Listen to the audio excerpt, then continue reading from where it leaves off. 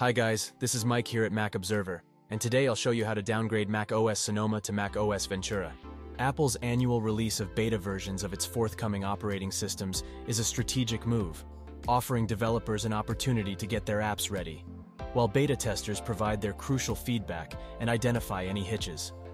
Among these, the macOS Sonoma Developer Beta is a freebie, allowing Mac aficionados early access to a plethora of innovations, even before they hit the mainstream market.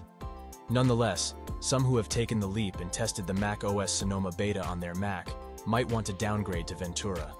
There is, fortunately, a simple method to achieve this.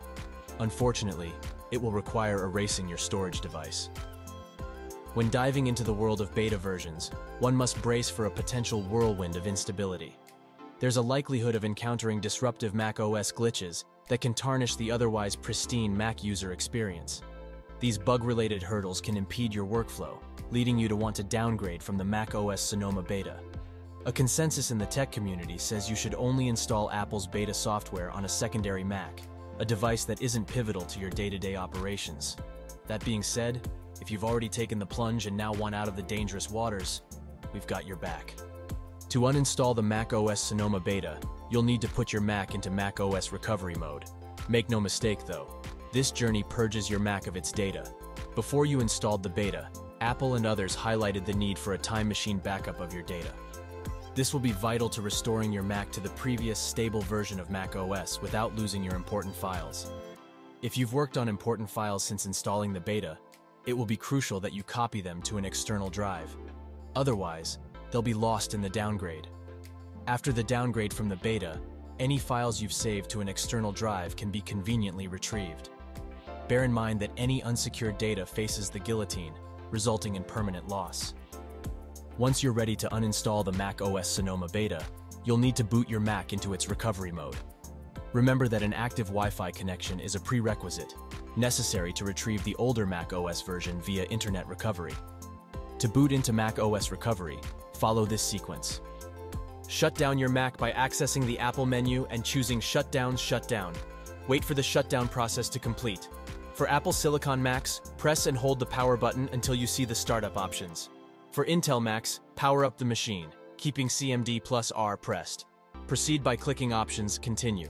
Choose your user account, key in your password, and you'll soon be in macOS recovery mode.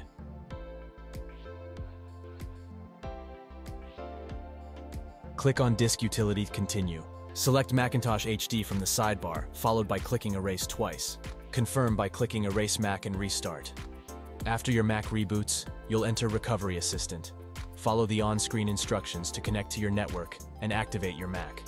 Next, choose Exit to Recovery. Finally, click Reinstall macOS Ventura and follow the on-screen instructions to download and install macOS Ventura. Once your Mac completes the installation, the Setup Assistant will take over. You'll have the option to restore from your time machine backup now. The macOS Sonoma is definitely a robust enhancement, with its beta version offering users an exclusive sneak peek while enabling them to identify any teething issues.